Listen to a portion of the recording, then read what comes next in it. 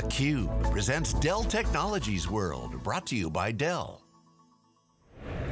Hey everyone, welcome back to theCUBE's live coverage of Dell Technologies World 2022, live from the Venetian in Las Vegas. Lisa Martin here with Dave Vellante. This is our second full day of coverage of theCUBE. Lots going on, lots of announcements. We always love talking to customers, hearing the voice of the customer. And we have a couple of guests, one from Dell customer at Lowe's. John Dabek is here, the Senior Director of Infrastructure.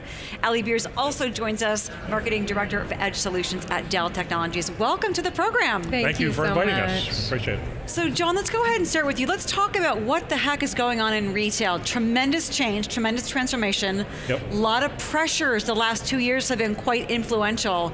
Talk to us about some of the trends that you're seeing in retail, some of the challenges that are going on. Absolutely. So COVID has put everything on steroids in terms of the omni-channel experience. So we no longer think of digital as something that's separate, right? It's all integrated with the store experience. So interestingly enough, 2/3 of our customers shop online before they come into the store. So that shows you the power of having the digital working in harmony, with the store. So how does that affect your technology strategy? What changes do you see? That's a very good question. So we've had to accelerate a number of our new technologies to really create that frictionless experience for the customer, right? So for example, I'll give you a great example of a technology that we deployed today called pickup lockers. So you order online, and then there's a set of pickup lockers right in the vestibule of the store. You go up and you scan it, the locker opens, and then you can take your merchandise and go on. So it's a great experience as to how the technology has changed. And everything from utilizing the mobile applications where customers can now text us when they're in the parking lot, we can deliver their merchandise. Michael Dell put it very well in terms of the strategy in his keynote yesterday. What he talked about was today it's the public cloud, it's the private cloud within the data centers, and it's the edge. And the edge has become very, very important for us because that's where we want to put all of our technologies in the store closer to the store, right? Ali, talk to us about, from a Dell vision lens perspective, the challenges overall that you're seeing in retail and where the edge is really advantageous for organizations to be competitive. Yeah, I mean, really what you're seeing is you've got these incredibly savvy customers who really want to have an experience when they go into the store. And on the other hand, you have the retailer that wants to develop that loyalty, but yet they're dealing with tremendous complexity in their footprint, as well as just the pace of change. So trying to modernize and do that at a really fast pace, just like what John was talking about, and still stick to all the imperatives like being secure and manageable at scale, it's really a big challenge. Yeah, and when you talk, Ali, about modernizing at a fast pace, the first 600 stores that we did with VxRail, and we'll go into a little more detail, I'm sure, about that, we did in 3 months with the help of Dell Technologies. 600 stores in 3 months. In 3 months, right? And the key was zero disruptions in the store. Now we're talking about 100,000 plus square foot stores, so we're talking big stores, and we have a very short window, right? We can go from midnight to 5 a.m. because 5 a.m. the contractors are there to pick up their materials, right? We have to be open and ready, so we didn't miss a beat.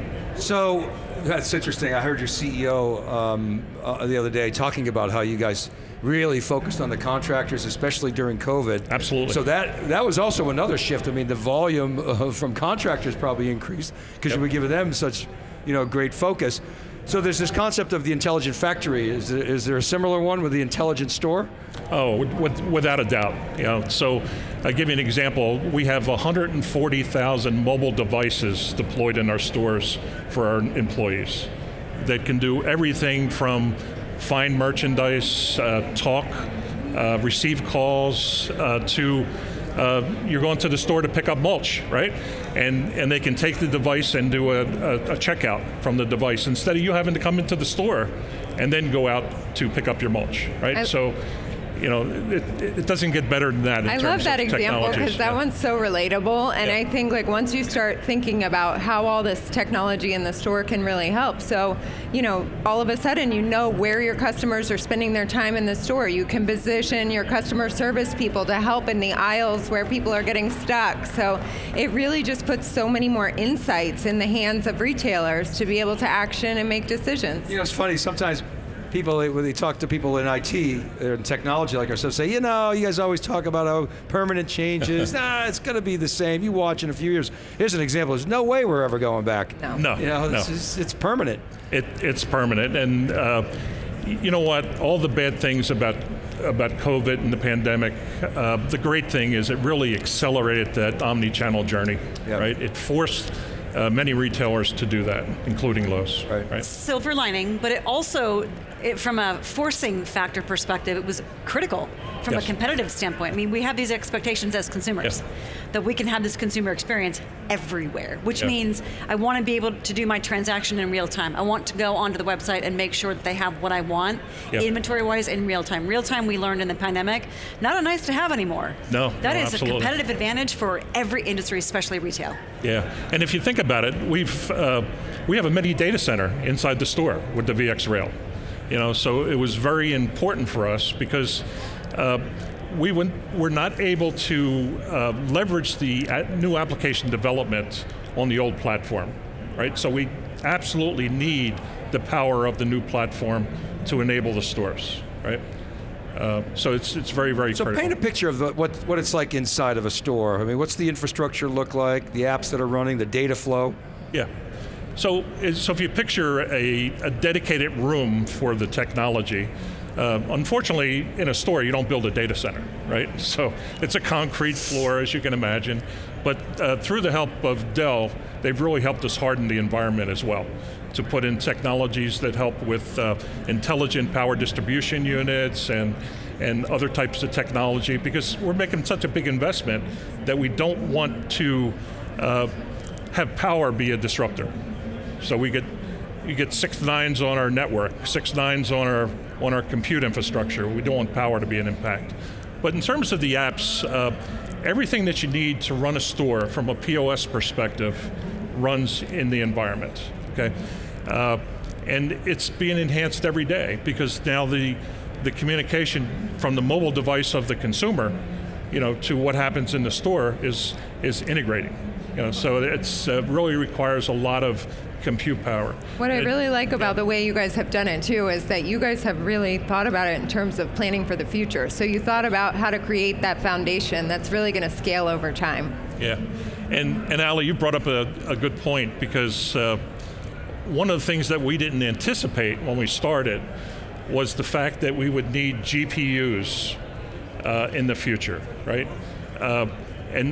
And the power of the GPU is required for things like video analytics, AI, and it came to light as we had one of our innovators, person in the lab saying, hey, in the test system, we want 300 gigs of memory to do a test.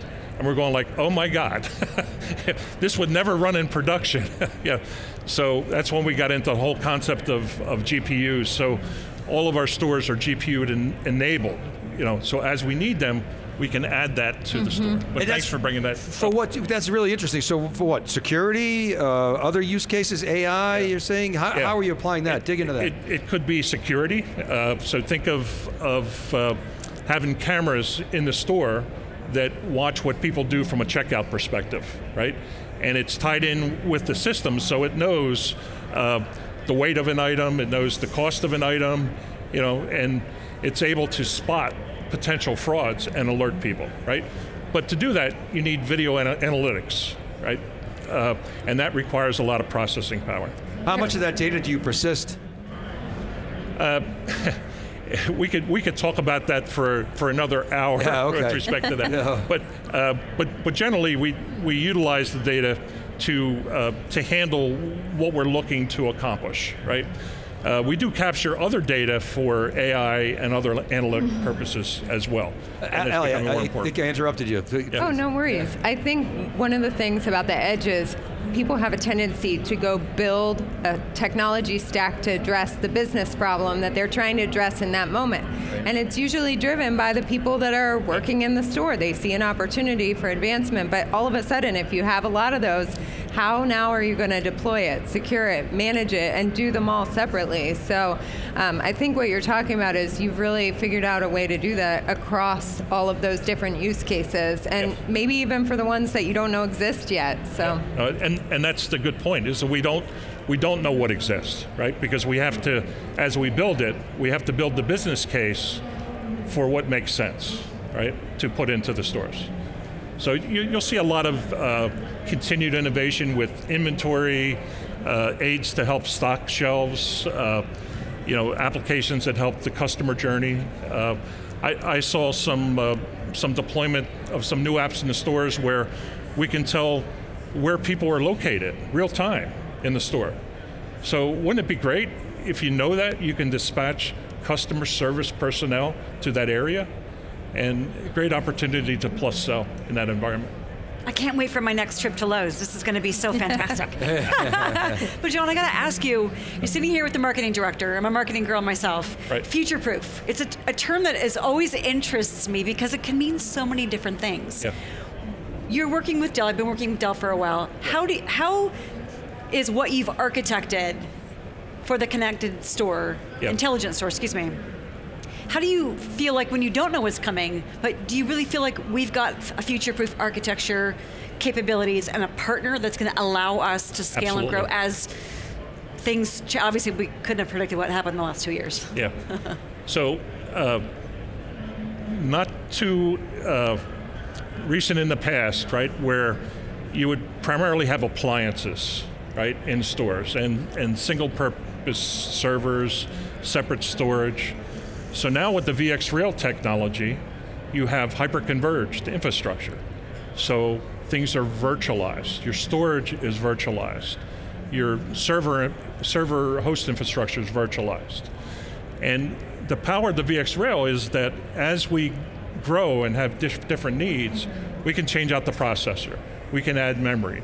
We can add storage, all while we're still running in a store. Right? Bring a GPU in if you need to. Bring a GPU in, right? So it was architected to handle the growth and the simplicity of running the store.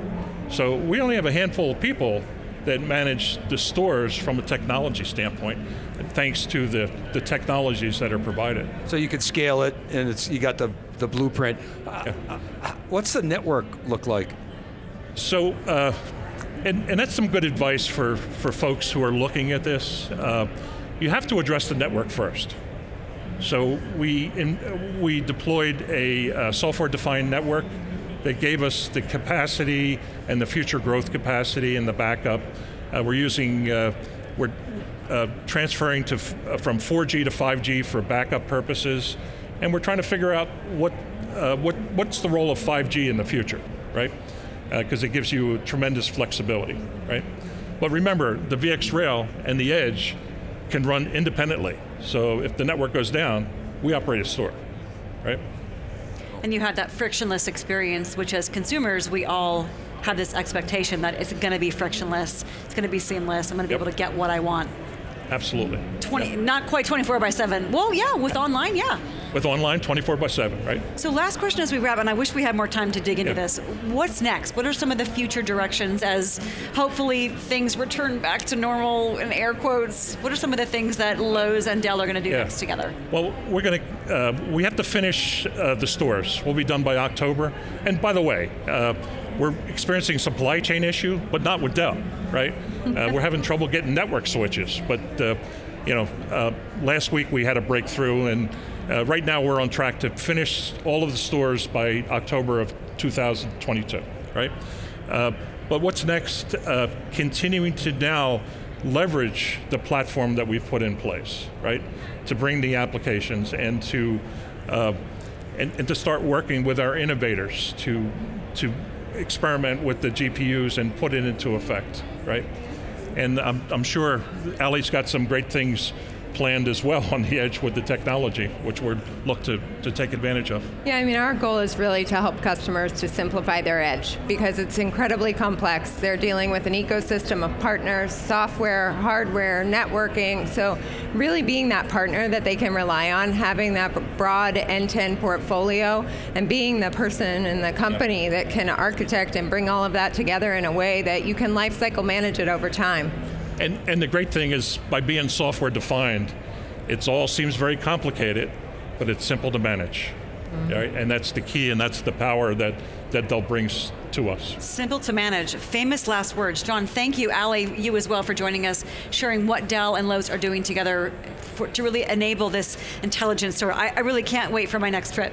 Yeah, hit the mulch pile, right? Yes, gotta hit the mulch pile. I want them to bring it to my car. It's too heavy to carry. Guys, thank you so much for sharing your insights. We appreciate the story. Thank you. Right. For our guests and Dave Vellante, I'm Lisa Martin. You're watching theCUBE live from Las Vegas at the Venetian. Day 2 of our coverage of Dell Tech World continues right after this short break.